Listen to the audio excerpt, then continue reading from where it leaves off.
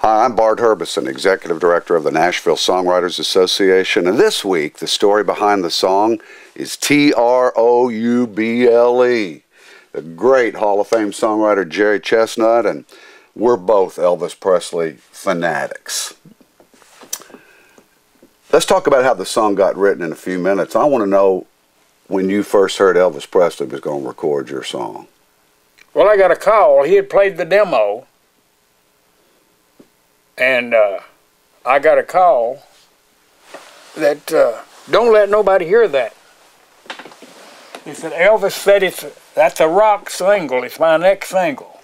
He said, that's a rock standard. And, of course, it was. That's the first record that Elvis ever put out to where they used to put them out and the DJs would play the other side, or it'd split. They'd play both of them. Mm-hmm. That's the only thing they ever shipped with Trouble on both sides. Both sides, right. He didn't want to take a chance on it splitting with whatever's on. I don't even know what's on the other side. But what about the first time you heard Elvis's version of it? I was in the studio and they were mixing it over at Little Victor. And they called me to come over, and I went over.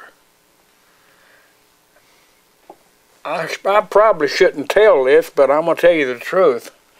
I was a publisher also. I had published all these songs. And we shipped to all the little stations that the record labels would ship to all the big stations. You know, WKDA and WJJD and all the big ones. And the little stations, they wouldn't ship a lot of times.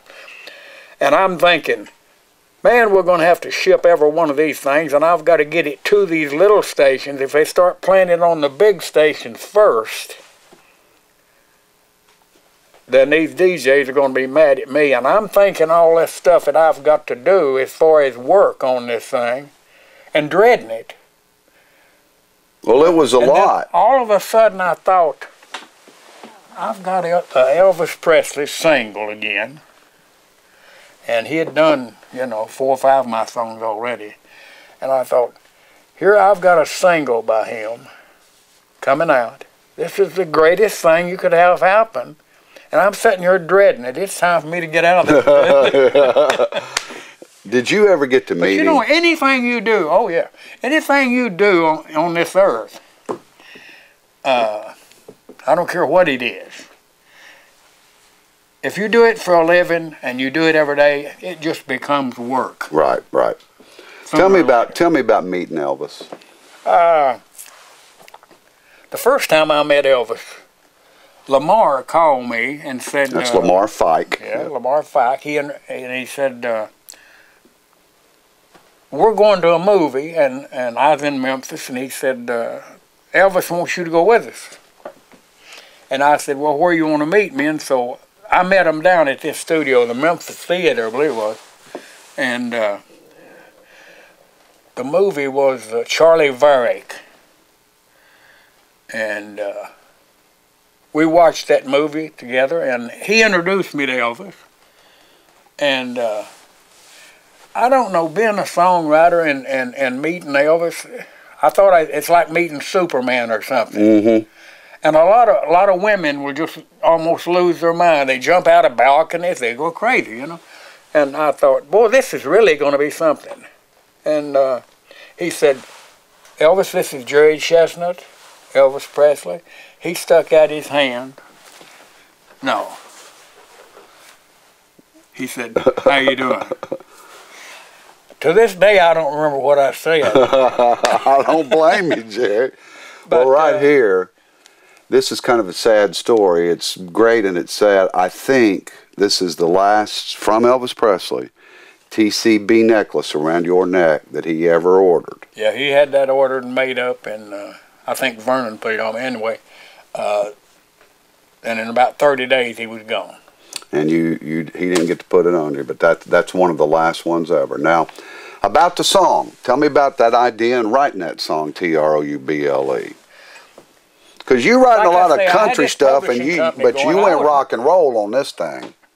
Well, not necessarily. You know, if Bill Monroe had done it, it'd been bluegrass. Yeah, yeah. And course, once Elvis done it, it was rock, but and he said it was a rock standard. And of course, then 10 years later, he did it in '75, and then Wayne Newton did it in '80, and then in '92, Travis Tritt did it, and it's unbelievable. Travis killed that thing too. But anyway, of course, he heard Elvis doing it, and he was a kid down there playing these little nightclubs in Marietta, Georgia, and he just did his version of it, and he knew it. And you know, if an artist, they're lazy. They don't like to learn 12 songs or 15 to do a CD. So if they know something, it's not easy to get it on there. Yeah. And so he knew it, and so he put it on there, and the way it come off, man, they couldn't keep it. Well, how'd you write it? Where'd the idea come from? Well, I was running Little David Music's publishing company. I was running Billy Ed Wheeler's publishing company, and mine, and just anybody that had a publishing company and they didn't want to run it, they'd get me to run it. And but anyway, David was recording for MCA, and the only thing that he had ever had country that played, David Wilkins. Little David, right, 380 pounds. Right. And he just kept bugging me, write me a hit. Well, I was on UA, and when I'd go to put out a record or record a record, I was getting the leftovers, what nobody would cut. And so, naturally, I didn't have no hits and didn't really want to. I resigned from the label, which nobody had ever done before. Like I was on Hee Haw, I resigned from that because it got in the way of the writing. You can't do a dozen things. But David just kept bugging me, write me a hit. And David was playing Ireland Restaurant. It was steak and biscuits, and they had a bar set up. And David would go over there and play from 9 to 1, play that piano. And he's like Jerry Lee, man. He's wild and great. And we'd go over there and eat, have a few drinks, and listen to David. And I had watched David do this for a long time. And anyway, one morning I decided to write a song for David. And I thought, well, what would I write for David that he could really do? And I thought it needs to be up-tempo because he could get out there and rock. And it needs to be up-tempo something. And let's see. And he'll probably play it at that place. And he plays from 9 to 1. And so I thought, well, I'll just write it about him. I won't mention his name, so I play an old piano. Now, Travis changed it to a guitar. No, Wayne Newton changed it to a guitar. And then Travis did it with, I play an old guitar. But I started out, I play an old piano from 9 till 1:30, which is 1:30.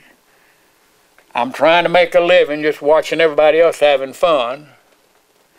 And then I'd played so many Skull Orchards myself and seen a good-looking woman walk in by herself, it's trouble. So I thought of that, and I thought, well, I'll put that in there. I'll let this girl walk in, and that's trouble. And I went ahead and wrote this thing. It just kind of fell in place. And then I realized something that I've never known and had never thought about, and I bet you've never thought about. If you go to write down Bart, you can't write it without in your brain saying B-A-R-T. Wow. It's the only way you can write it. Yeah. Well, I got to realizing that I'm sitting here saying, hello, T-R-O-U-B-L-E. What in the world you doing, A-L-O-N-E? Hey, G-O-O-D-L-O-K-I-N-G, I smell T-R-O. I thought, not the words, every letter is rhyming. It was. Wow. That was meant to be. I don't know. And everybody's asking me, how in the world did you do that? And I said, I don't know. It just happened. That's the way it was. Everything. Hey, good L-O-O-K-I-N-G, I smell T-R-O-U-B-L-E. And it just, everything in the whole song, and it just come together. And so I went in and demoed it. And the demo came off so good that I knew it was a hit. In fact, Elvis has got a book out a lot of people won't know about. probably. It's very expensive. It's $150 in England, $150 in Australia, and at Graceland, I think it's $75. It's called Riding for the King. It starts with May Axton and goes in line. And this demo of mine is so good that they've got a CD in the back of that book of my demo. In fact, this past week they played Jim, that runs Jim the other Sykes, show. yeah, Big Jim. Big Jim called me, and we talked a while on there. And you know, Jim and I started in radio together in Paris, Tennessee. Is that right? Yeah, we've known each other He's for a years. great guy. Great guy. Anyway, GK, George Klein, always calls me once or twice a month, and we talk on the air. But Jim called last week, right in the middle of the week, and that never happened before. And we talked about that song and some stuff, and then he said, he was talking about my demo and how good it was, and he said, in fact, when I call you to do GK's show this coming Friday, what I'm going to do is we'll play that. Play the demo. And they never play nobody else but I know Elvis on that. It's all Elvis 24 hours a day. But they won't play it. But they did. They played it on there. That's a fantastic story, and we are so privileged to hear it. One of the great songs. So many artists have recorded it. So this week, the story behind the song for the Tennessean and Tennessean.com, you got to spell it out, Trouble, and Hall of Fame songwriter Jerry Chesnut.